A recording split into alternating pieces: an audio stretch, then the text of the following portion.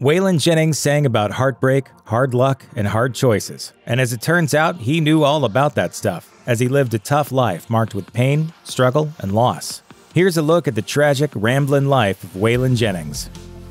Waylon Jennings was just getting his career started in 1959 with some recording sessions produced by superstar Buddy Holly, who invited Jennings to come on a tour alongside fellow musicians Richie Valens and J.P. Richardson, aka the Big Bopper. On the 2nd of February, Holly chartered a plane to get himself and his band from Iowa to Fargo, North Dakota.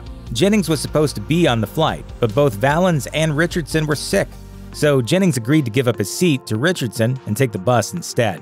Holly joked to him that he hoped their bus broke down, to which Jennings replied, quote, "I hope your old plane crashes." Horrifyingly, that's exactly what happened. Everyone on board, Richardson, Holly, Valens, and pilot Roger Peterson, were thrown from the plane when it crashed shortly after liftoff, and none survived. Never a week goes by that I don't think of something about Buddy and those guys. Waylon Jennings' love life is synonymous with his long relationship with Jessie Coulter, whom he married in 1969.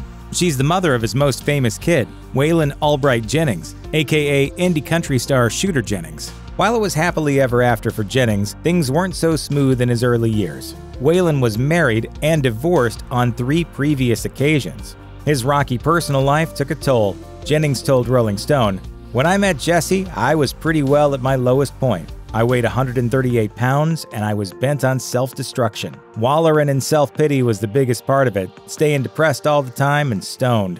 Jess was the best thing that ever happened to me."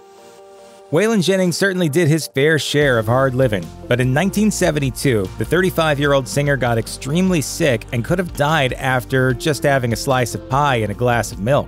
Jennings wrote in Waylon, an autobiography, that he only remembered afterwards that he had been warned not to eat anything local during his tour due to a hepatitis outbreak. Unfortunately, it was too late. Within a couple of days, he was experiencing back and kidney pain, and his wife noticed he looked yellow, a telltale sign of hepatitis. Though he initially refused any treatment, after passing out, he finally agreed to seek potentially life-saving treatment at a nearby hospital. In the 1970s and 1980s, according to People, Waylon Jennings was gripped by a powerful addiction to cocaine. It got so bad that he and his wife Jessie Coulter briefly separated. Not even an August 1977 bust by police at a Nashville recording studio, where he had so much cocaine on his person that he was charged with intent to distribute, could get him to quit. The effects of the drug seemingly hadn't affected his work, though, until a 1984 show in Portland, Oregon, when he mumbled his way through just a few songs and stumbled off the stage to a chorus of boos. That spurred him to seek help. At the suggestion of Johnny Cash, he tried the Betty Ford Center. Though he wasn't able to completely kick the habit there, it helped inspire him to finally go cold turkey once and for all, after flushing $20,000 worth of cocaine down the toilet. As a major singer-songwriter, recording artist, and concert draw throughout much of the latter half of the 20th century, Waylon Jennings made a lot of money. Unfortunately, he also blew through that money almost as fast as he made it. According to his autobiography, Jennings went broke no less than 3 times. At one point, his home and other real estate holdings were seized, his bank accounts had been closed, and his advances were all spent. He attributed part of that to a $1,500 a day drug habit, and part of it to paying a huge staff that included a road manager, a band manager, a publicist, a secretary, a booking agent, a receptionist, gophers, and personal assistants all around. In 1981, Jennings had to even file for bankruptcy, citing a whopping $2.5 million debt.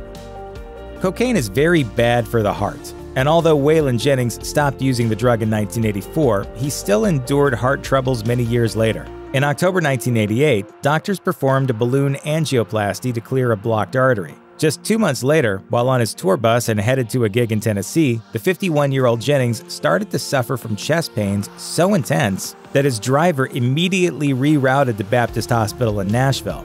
Tests revealed partial blockage in 3 of Jennings' arteries, necessitating immediate triple bypass surgery. Fortunately, at no point did he suffer a heart attack, and he made a full recovery.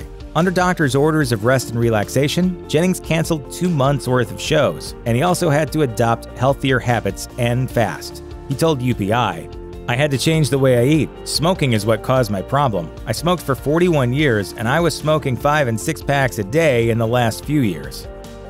Cocaine discourages appetite, and at his lowest points, Jennings was almost skeletal, subsisting on milkshakes force-fed to him by wife Jessie Coulter. But after he quit the drug, his appetite returned full force, and Jennings quickly began putting on pounds, writing that, quote, "Once I started gaining weight, I couldn't stop." Less than a decade after finally shaking his drug habit, Jennings was diagnosed with adult-onset or type 2 diabetes, which can lead to severe complications, including kidney problems, vision loss, and poor circulation.